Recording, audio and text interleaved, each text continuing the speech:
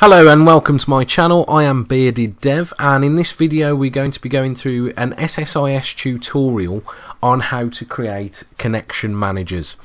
Now, if you are new to the channel, I have recently uploaded some videos, one being different roles working with data. So if you're interested in getting involved with the field and want to know the difference between a BI developer and a DBA, I strongly recommend that video. And I've also recently done a SQL tutorial on window functions. So if you want to go into my channel and check that out, please feel free to do so. Also, let me know what videos you guys want to see on the channel in the comments below.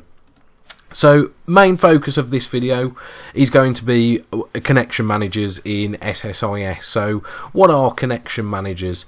They provide connections to data stores, so whether that be our database, Excel, flat files. We can have project or package connection managers, and we will be going through the differences of those as well, and they can be reused anywhere within the defined scope.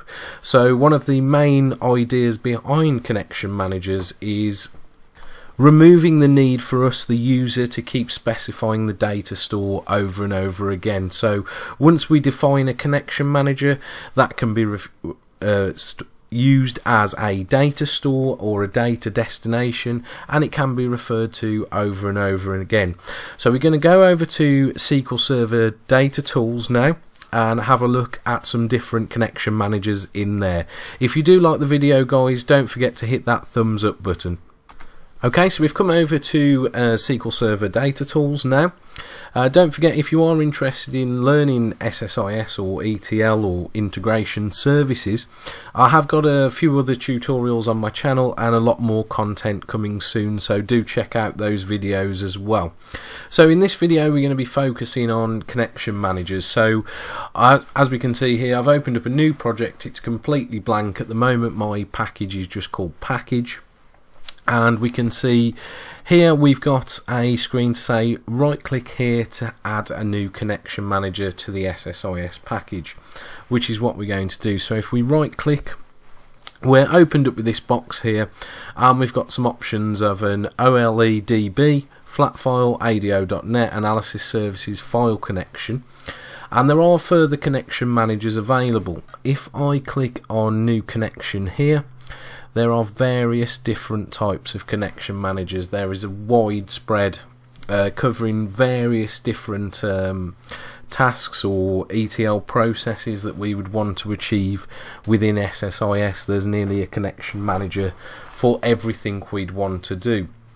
Failing that, SSIS has got the capability for you to create your own connection managers as well. So in this example we're going to be creating just a simple connection to a database, which is going to be an OLEDB connection.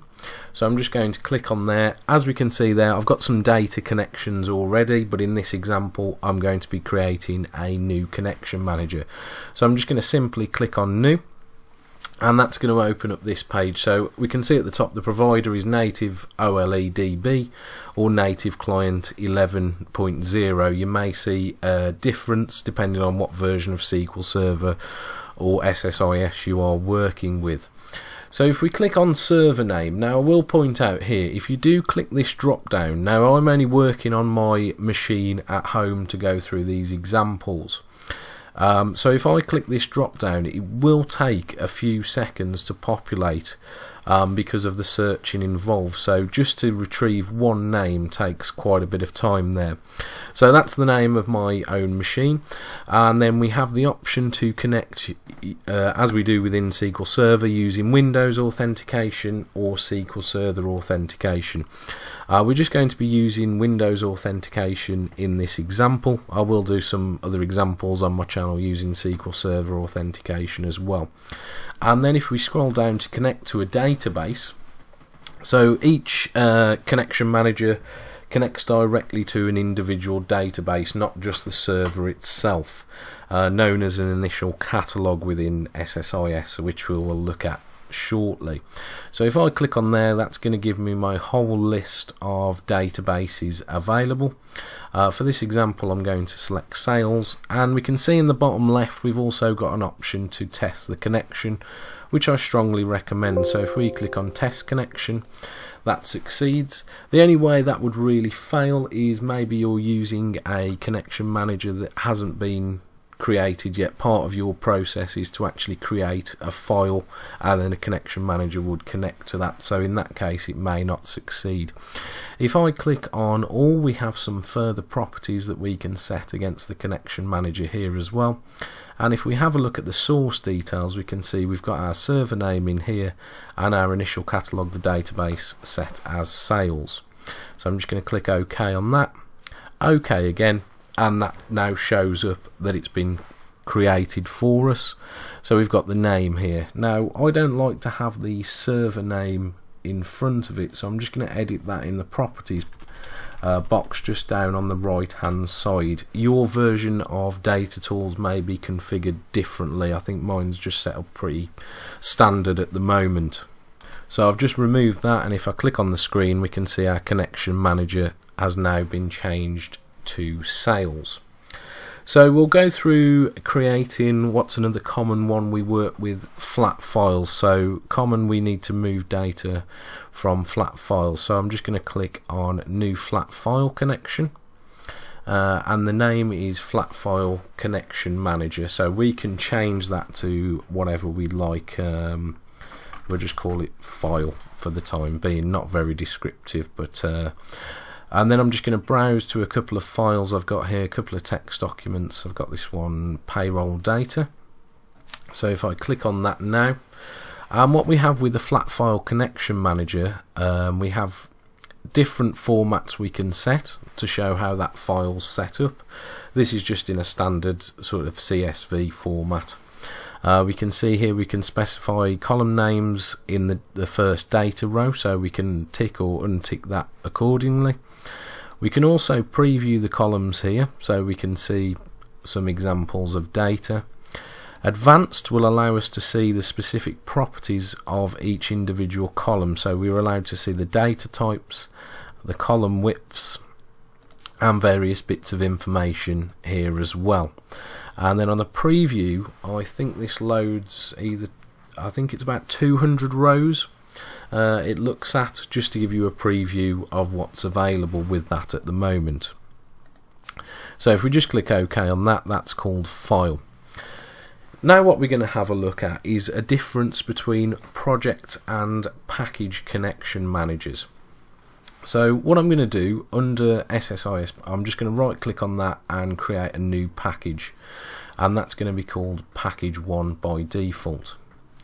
Now if we go back to package at the top, we can see our two connection managers there, sales and file. Now if we go over to package 1, which is still the same project that we're working with, and if we look within package 1, we are unable to see those connection managers. It's because the first time you actually create a connection manager, they are created as package connection managers by default. Now the idea behind sort of projects and working with packages in SSIS is, if you work with project connection managers, you're probably going to have various packages that are going to use the same connection managers. So to simply turn this into a project connection manager, I'm going to right click on the connection manager and click to convert to project connection. Now once that's done, we can see that we've got the keyword there, project, within brackets before our connection manager name, just to indicate that that's going to be a project connection manager. Now if I now have a look at the new package, package 1, I will now be able to see that within that separate package. If I was to right click here, and now I can downgrade it to a package connection manager, which I will do. Now you will get this warning, because if you create a project and use that project connection manager within various packages, you'll get a warning to say, well, if you convert it to just this package, all the other packages within the project that refer to this connection manager are going to have an issue. There will be errors caused. So we're just going to click OK on this, and then if I look back to package, we can now only see file. and now we can see sales. So the difference between project is they will project connection manager, the scope of the connection manager is available to all packages, whereas a package connection manager is only available to that individual package. So if you was to set up the same connection manager for each individual package, depending on how many packages you've got, let's say you have 10 packages, you would have to do that 10 times. Instead, you could use a project connection manager and use the same connection manager across all of those packages. Now I'm just going to show a different way to create a connection manager as well. So into my original package, I'm just going to drag on a data flow task, and I'm going to double click the data flow task to open it, and I'm going to drag on the source assistant. So once I've got that dragged on, you have the option to select an existing an existing connection manager, or create a new connection manager. So if we went down to flat file, we can see we've already got our connection manager there listed as file, and we can see the detail of that within the box as well.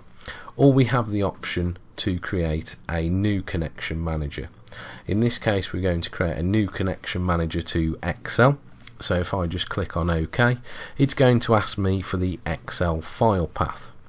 So again, I've just got a quick Excel sheet on here, and again we can determine that the first row has column names in there.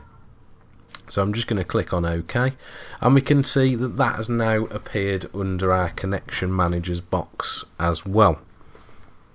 I hope you have enjoyed that video on connection managers. We're going to move on to do having a look at a lot of different data transformations. We're also going to have a look at some of the other connection managers available as well. So if you do want to see those videos, subscribe to the channel, click that notification button so you're made aware of when I do upload videos, and don't forget, if you're interested in any tutorials on SQL development, data analysis, business intelligence, administration, subscribe to the channel. I am uploading videos regularly, and let me know what videos you'd like to see in the comments box below. Thanks a lot for watching.